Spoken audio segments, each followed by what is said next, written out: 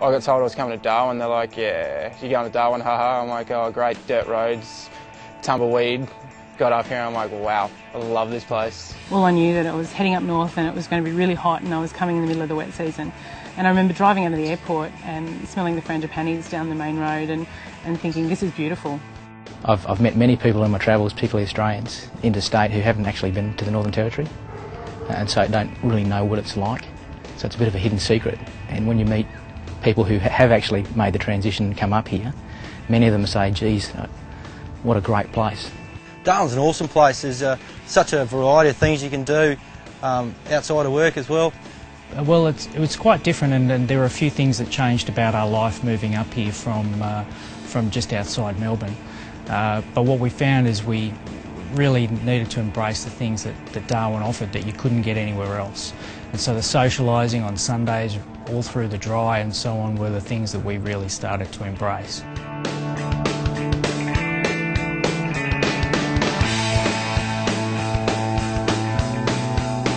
In terms of Larrakia itself, I think there are around 700 to 800 people on the base, mostly Navy, but we have North Force here as well, the Northwest Mobile Force.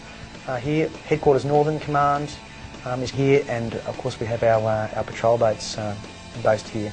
I think one of the great things about Darwin is being posted to the 1st Brigade. You're in a very dynamic environment. You've got some of the best units in Australia working with some of the best equipment. You know, we've got the tanks up here, we've got the Tiger helicopters, we've got the new AS4 personnel carriers, the ASLABs. So it's a very dynamic environment with a lot of units working together, training together, and then deploying together overseas. So it's a really good step for a soldier, both professionally and personally. The vehicles are top grade, the working conditions are top grade, living in accommodation is great. They're still upgrading accommodation every year. We're a relaxed atmosphere up here. I think the whole military as a whole up here, especially the patrol boat world, we're proud of what we do, we enjoy what we do, we work hard.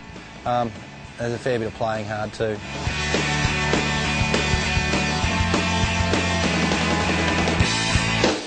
I love it. I think it's fantastic. There's so much opportunity for different people in Darwin, different lifestyles, different family groups, single people. The nightlife is fantastic on Mitchell Street. That's mostly why I like Darwin.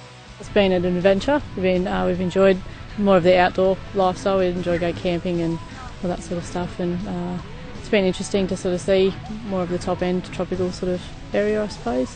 The kids have really enjoyed playing a lot more outside. It's fantastic for children. I mean, firstly, they can be outside all year round. The NT government have a lot of activities for children. But in addition to that, I think Defence make the extra effort to have lots of activities for families. Darwin is a smaller city than probably most people expect, but it's got a lot of the facilities and so on of a really good standard that will surprise most people. The standard of schools and so on here is really good. The access to childcare and to the ability to get children into preschool has been fantastic. And there's no shortage of things for a family to do, like going and seeing crocodiles just over morning tea that you can't do in other places. Facilities-wise, yeah, you know, we turned up just after they finished the Leanya water slides, so that's been fantastic. The kids always enjoy that. There's the wave pool now, which came online 12 months ago.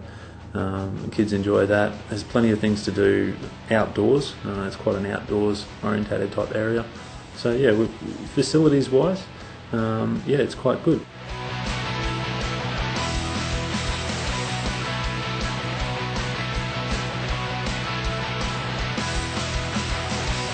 I'd say that Darwin's got everything that you'd be able to find in the southern states. If you can't get it actually here, then you can get it online.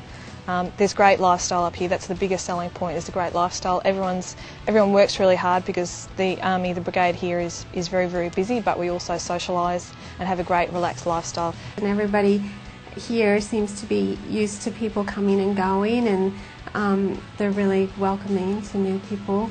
It didn't take long at all for us to feel welcome.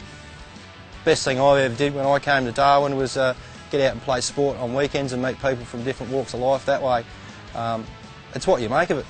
The four-wheel driving up here is the best. You go out to Kakadu, it's free for Northern Territory residents, and you just go and spend a week there and you'll find something new to do every day. You get Litchfield half an hour down the road, you go and jump out of waterfalls, swim underneath waterfalls. you meet some of the Indigenous folks, and you go out into their, into their own territories and see the artworks, experience bush tucker. The opportunities are only what you limit yourself to. Do you know, there's something about the Northern Territory and about Darwin that to me actually speaks Australia. It means Australia to me. There's something about the earthy colours of Darwin and the Northern Territory that just really, to me, it's the core of Australia, and I really love that.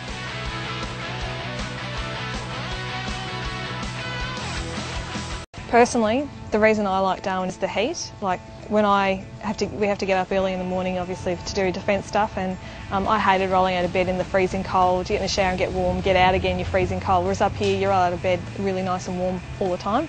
So I really like that. The dry season's probably the best about Darwin. The wet season's very hot and hot. That's about it really, but you get used to it. You just get on with it and everybody sweats and you just realise that you don't have to be embarrassed about it, mostly. Build-up can get a bit harsh and you certainly need to run your air conditioners because of those climatic conditions, but the wet season, I found the wet season just as fun as the dry season. You've got the mud races. If you've got a decent outdoors setup, you can certainly go and find some adventure and some fun yourself, and the kids always enjoy that as well.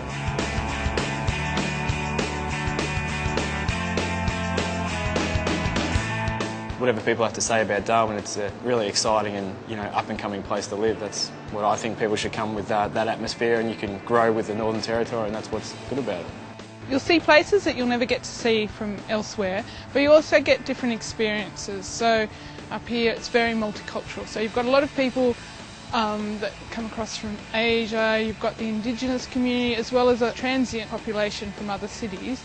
So it brings a richness that you don't really get in other places. If you have any sense of adventure in you, you should come to Darwin.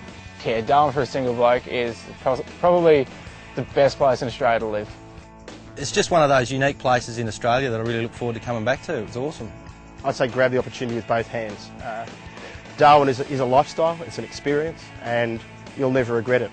Well, sometimes you just have to take a chance in life if you've never been to a place like Darwin before. You just got to throw your bonnet to the wind, as it were, and leap from the precipice, and you might be pleasantly surprised. Come, it's fantastic, and you'll just won't want to leave.